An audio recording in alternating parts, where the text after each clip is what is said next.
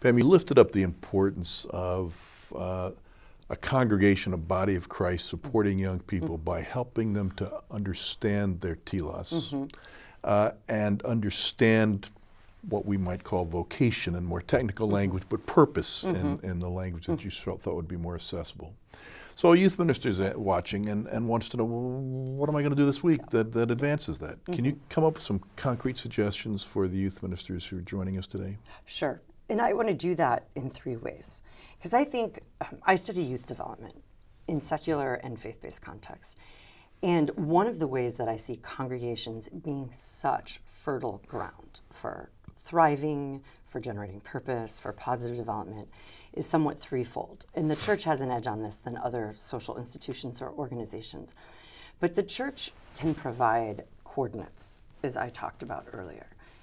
Coordinates are necessary to locate oneself. So I gave the illustration of playing Battleship, calling out I-9, J8, trying to find the boat.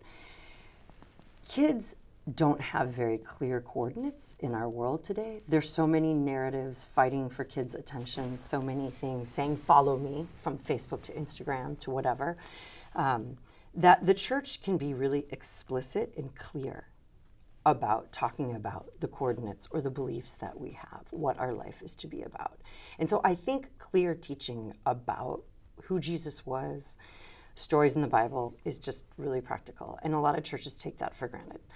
But the second thing churches can do is provide a social context for kids to work out these beliefs and to see them in action. So everything from surrounding kids with caring mutual relationships with adults, with solid peers, providing opportunities for kids to lead, whether it's in Sunday school with younger kids, whether it's visiting elderly, whether it's participating in session or the deacons or leading in worship, but giving kids actual experiences to try out their skills, to find what sticks, what's meaningful to them, is really important. Mission trips, local service projects are great, but doing that in a trusting, safe environment is vital. And then I think the most unique thing the church has, and it's so funny because I think it's so undermined or under-tapped into, is, I'll call it transcendence. Not many other youth programs or options enable kids to be a part of something sacred and something so much bigger than themselves. And I think the church really underplays the profound sense of belonging that we have as a people of faith. Not just to our congregation, whether it's a mega church and super small or local small church on the corner, but we are a part of all the Christian believers before us, now, and in the future. And I think actually creating rituals that enable kids to have a sense of the profound sense of belonging that they have is really powerful.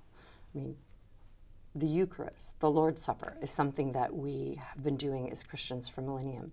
But I feel like often we've taken that transcendent value out of it. It becomes just a rote practice.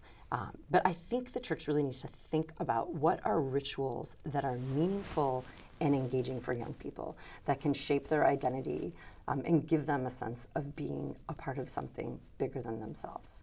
I think technology is potentially a great resource for enabling kids to feel connected in a meaningful way. I think participating together locally, we can make new rituals to have that sense of transcendence, but I would love to see kids have more of that. Because in youth development research, we actually know that it's transcendence that keeps kids committed to purpose and important things. When it is so much bigger than them, they stay engaged. And that's, engagement and commitment are not long in our culture right now.